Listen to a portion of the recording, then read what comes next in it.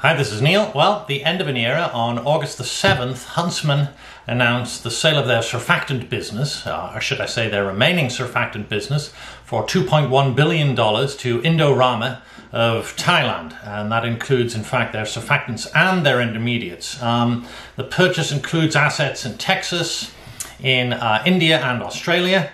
And so, I guess this is truly the end of an era. Products include linear alkyl benzene, ethylene oxide, ethoxylates, ethanolamines, mainly. It's a strategic purchase for Indorama, obviously. A number of years ago, they bought the EO and MEG business from Old World, located in Pasadena, Texas, and currently, as you know, supply ethylene oxide for ethoxylation purposes to Clariant and Oxiteno, among others. So the purchase itself is, or should I say the sale itself, the sale by Huntsman, to me, is not a surprise. Huntsman, the company, has always been a bit of a deal maker, and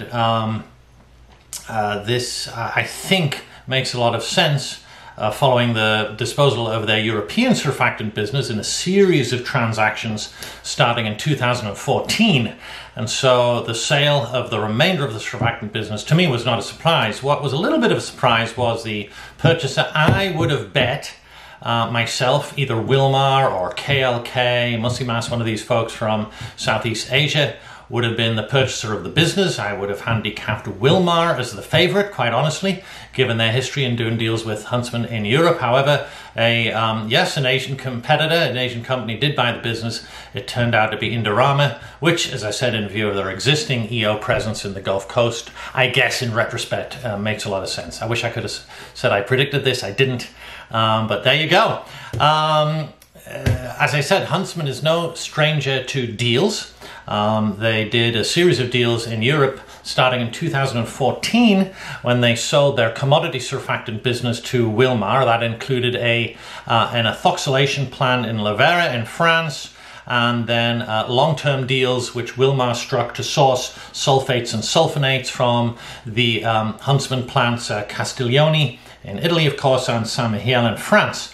And so that got Huntsman out of commodity surfactants, not exactly out of the assets, until a couple of years later in 2016, when InnoSpec, a familiar name to US listeners perhaps, acquired those plants from Huntsman, and along with that took on a long-term supply arrangement for the commodity surfactants to Wilmar.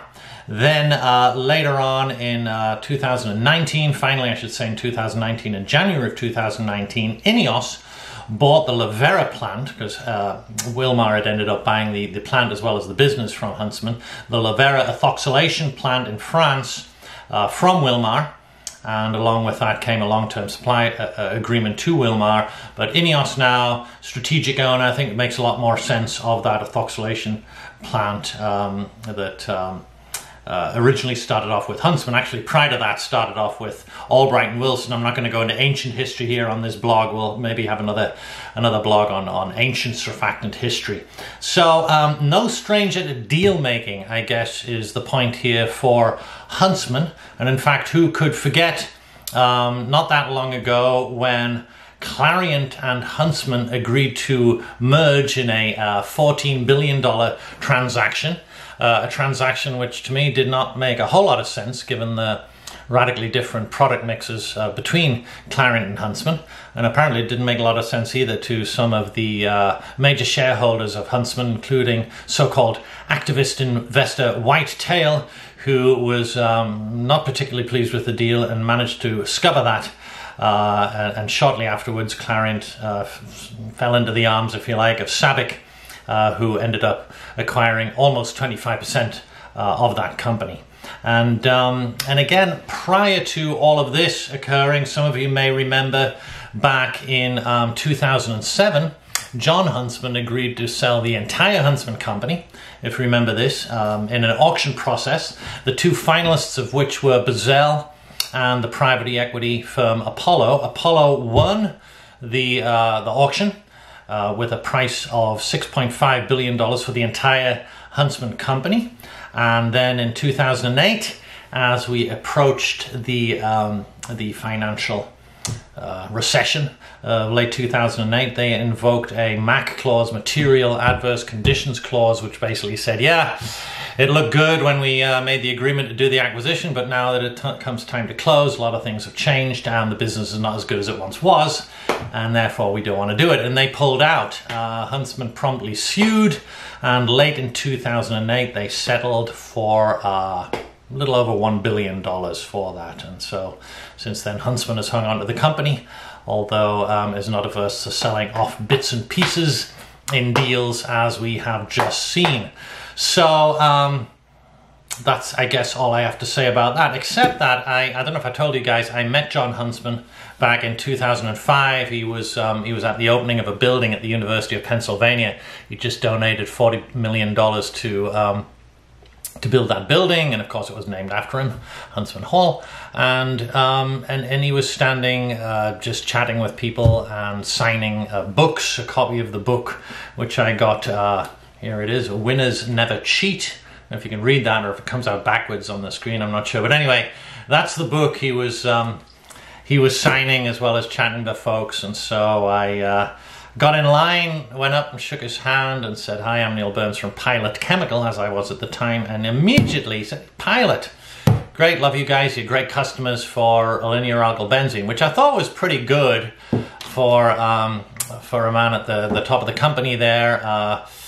And for whom we were, I think, a fairly small customer, has to be said. But anyway, he chatted a bit and was signing the book, and he gave it to me. And I took the book home, and it was only several days later I got to open it, and he writes in here, thank you, Neil, thank you for being a fine customer. We are grateful to you. We're fellow alums from a great school. This book talks about it. That was pretty cool. So, yeah. I liked John and think a lot of his company, so I wish them the best, and I wish the new owners of the surfactant business Indorama the very best, and welcome to the surfactant business to them. All right, some other deals. This has got me thinking of deals which have made the news in addition to the Huntsman deal in August. So earlier this month, we read that WordPress, those are the folks behind a lot of websites, a number of which I run included, and WordPress bought Tumblr for $3 million. A lot of you guys are saying, what? Tumblr, what are they? They were the darlings of the internet industry for a short while, and in fact in 2013, Yahoo, another company you may be saying who, also former darlings of internet industry, but nonetheless, well, Yahoo under Marissa Mayer bought Tumblr for $1.1 billion in 2013, with the famous line being uttered, "We promise not to screw it up." Promise broken. A mere 6 scant years later, the property was sold for next to nothing, $3 million. So I found that to be pretty interesting. The other deal, I guess, that has not exactly happened yet, but was announced in August, was that Wework filed for an IPO, an initial public offering of shares. And you know their business model is they rent office space. They lease office space from building owners long term, and then they rent out that office space after subdividing it and sprucing it up short term as a sort of short term working, co-working, shared office space type area, as many other companies do, Regus included. And what I thought was pretty interesting was their S1, their actual registration document. If you read that, you'll find it quite fascinating. The first line in that document, the business summary, says, in part, our mission is to, sorry, I don't mean to laugh. The first line says, in part, our mission is to elevate the world's consciousness. So apparently that is the mission statement of this business, which rents office space long-term and then re-rents it short-term. Their mission is to elevate the world's consciousness, which I have an incredible admiration for a company, any company that can state that, let alone a company that rents office space. And it makes me recall the time when, not so long ago, At P2, we went through our a process of figuring out what our mission statement should be, and came up with something which I thought was pretty darn good, speaking to the elegant processes and sustainable products that we make. But maybe we weren't thinking big enough, and certainly weren't thinking along the lines of elevating the world's consciousness. Our own consciousness is enough work, but the world, that's a big one. Some other nuggets from the IPO document, from the S1. Pre-tax loss of $1.9 billion in 2018 on revenues of $1.8 billion. Interesting. Some of the buildings in which they rent space are actually owned by the founder, Adam Newman.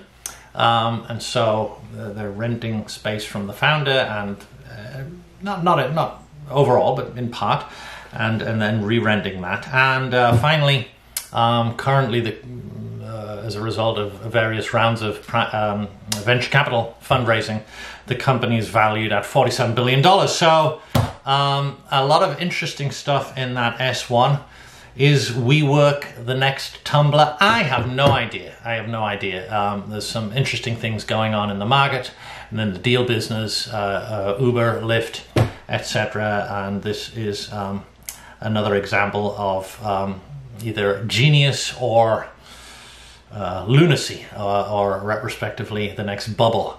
We'll see. I don't know. I just know that what Huntsman does is build plants, run them, sell stuff that makes other stuff that adds a lot of value to our daily lives.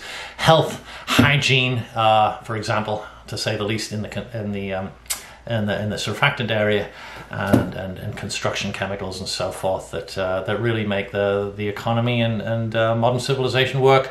That is not bad to me, and I guess I'll stick with that. So that's it for this week. I'll talk to you guys next week. Thank you.